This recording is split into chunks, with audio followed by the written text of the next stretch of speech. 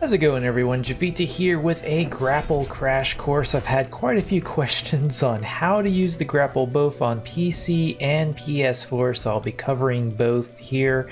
But yeah, for PC it's pretty straightforward. You click to shoot the Grapple, click again to let go. So if you actually want to pull yourself up, of course, shoot the Grapple attached to something, and now you can hit R by default to pull yourself up. You can hit F to let yourself back out, and again you can click to release the Grapple.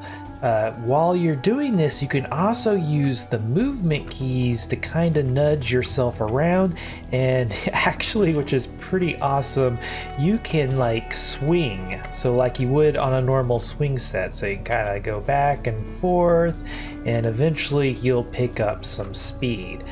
Just keep in mind that while you're doing this, the Grapple does kind of have a tendency to slowly let out. So if you're swinging over something hazardous like lava, you might find yourself eventually dipping into it unless you're just already at the maximum length of the Grapple. But this particular Grapple can reel out quite a ways. So as you can see, I eventually hit the ground.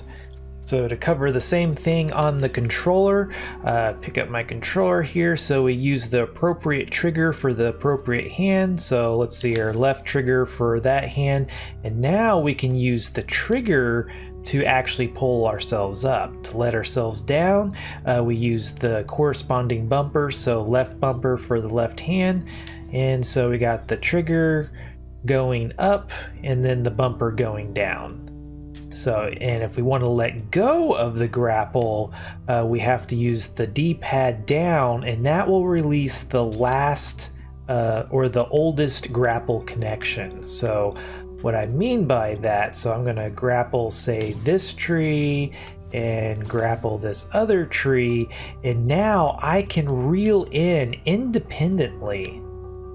So I can reel in to the right while letting out the left, and I can let out the right while reeling in the right. So that's pretty interesting. So technically controllers have better control over their Grapples than even PC users, so that is pretty interesting. Again, I can kind of swing back and forth from my interesting little swing that I got here. Let's see, I kind of maybe let out both of these. See how well the swinging works. I guess it might eventually work. But yeah, so in order to let go, I can hit D-pad down and it's going to let go of the oldest Grapple. So I can Grapple this one again, let go, and it lets go of, again, the oldest Grapple. I can kind of reel in, fire, reel in, let go, fire, and so on and so forth. So pretty nifty. Once you get the hang of it, pretty nice, because it gives you a lot of control over your Grapples. But yeah, maybe not the most intuitive. It should pop up a little tooltip giving you the controls for the Grapple. But yeah, I still had quite a few questions of how to use these, particularly for controllers.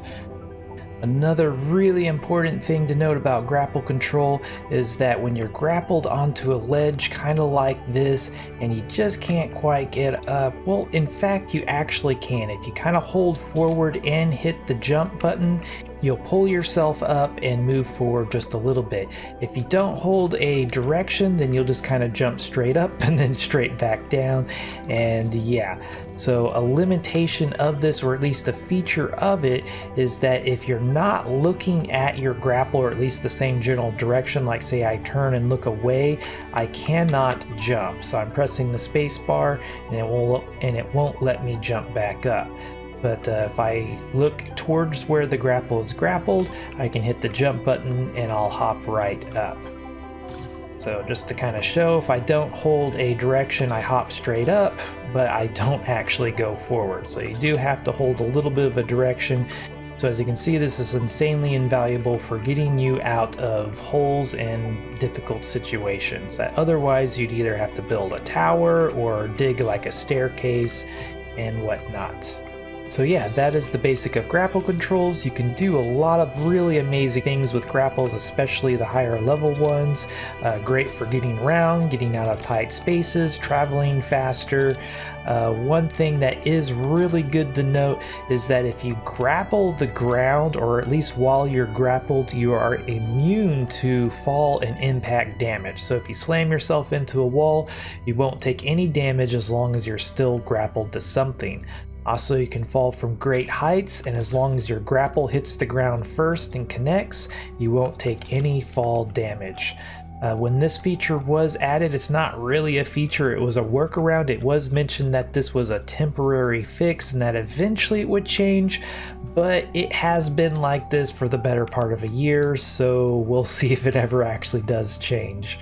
So let's take a quick look at some of the early grapples you'll have access to, some of the easiest grapples to make, and they're pretty decent copper grapples. They have an extremely short range, however they are pretty decent for what they are. They reel in at a decent rate, and if you have two of them, you can climb up just about anything. So again, the range is pretty bad, but let's see here, maybe I can swing over there. Get the momentum going. Can I? Oh, yeah, there we go. So I can reach, and maybe, yeah, there we go. So pretty nice. There is a longer range version that is also pretty easy to get your hands on. However, these are pretty dismally slow. So it has a much further range, as you can see, but it just is painful for the reel-in speed. So these are pretty good for building if range is really important to you, but they're pretty painful to use. In the past I preferred iron over grapple, but yeah, when the new universe hit and I was used to the nicer grapples, I ended up using copper grapples until I could make something better. So those are the two basic grapples you might be able to get your hands on first. A good thing to note is that on all the grapples, or really any tool, you can access their stats and see them here. So you can see that this has a projectile speed of 30 meters. That's how fast the actual grapple travels through the air as you fire it. And then the reel-in speed, whew, 2 meters a second. That is dismal. I mean, look at it. It reels out at 10 meters a second, which is pretty decent, but the 2 meters reeling in, that is painful. You can see that the copper is at least 5 meters. It was still slow, but it was serviceable. So, but then come over to something like a emerald grapple, and you can see that it has a reel-in speed of 40 meters a second, which is pretty awesome. It actually reels out slower than it reels in. But yeah, that is grapples in a nutshell. I hope you found this video to be helpful. But anyway, this was Javita. Thanks for watching. If you like this video, be sure to hit that like button, subscribe if you want to see more like this, and if there's anything you didn't like, please let me know down below. Also, if you like my channel and want to get cool perks, check out my Patreon page. Until next time, peace.